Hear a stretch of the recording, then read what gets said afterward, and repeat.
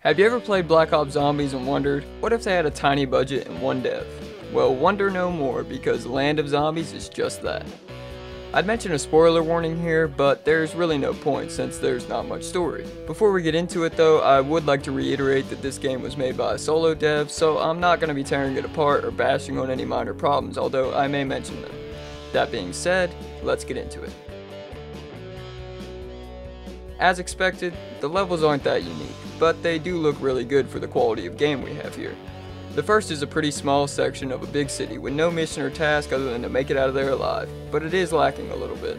Now, I understand, it's supposed to be a tutorial, giving you a feel for the game and getting you acquainted with the virus that needs curing, but with only 4 sections I feel this was a lot of wasted space, especially since the tutorial doesn't give you any hints as to what you're supposed to be doing. Not much story here like I said earlier, but what story there is really doesn't make much sense. The first, and pretty much only cutscene, has your character walking through the labs and then he sees a zombie. Now, remember, we were just walking down the street shooting an AR with no silencer. He shoots the zombie with his pistol, which causes all the zombies in the area to swarm the lab.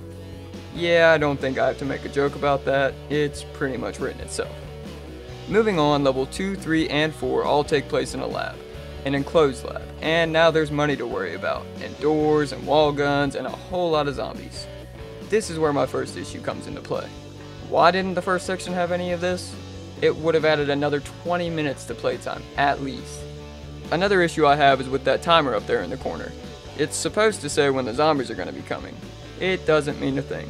You can be in an empty room and the timer have 30 seconds left, yet you'll all of a sudden be swamped by zombies. Which brings me to the third level. Darkness. Literally.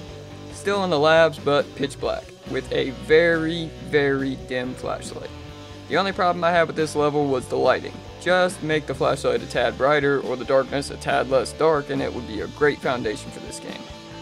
I'll leave the last level for anyone that's interested in trying it out, but I can give you a hint. Look at level 2 and 3, and then add keys to the doors. The characters, just like the story itself, are mediocre. I can't hate on them too much though, because the dev and one other person are the voice actors, and they did a pretty good job for what it's worth. Although the names could use a change from what they are. Nothing against using your own name, Mr. Khan, but you could have at least tried to be a little creative there. I see. Those zombies are nothing but dead bodies, you know. They will not be able to do anything of us. The other character's name is just Player, which I understand why, but when you have a script that involves both characters, it becomes pointless. The zombies, on the other hand, are very well designed. From the grunts and growls all the way to how they walk and crawl, they look great. They also have a few different designs that vary between strengths since the latest patch drop. If I had to describe the animation style, I'd almost say they look like they were pulled straight from the Walking Dead Telltale game, which caught me a little off guard with how the main characters look and animate. Speaking of animation, it is a little bit off, but that's understandable. Again, only one dev. Overall, as much as it pains me to say it, I don't recommend paying for this game. Nothing against the dev or anything like that, it's just not something that's going to hold its own ground in the open market. Land of Zombies is just that.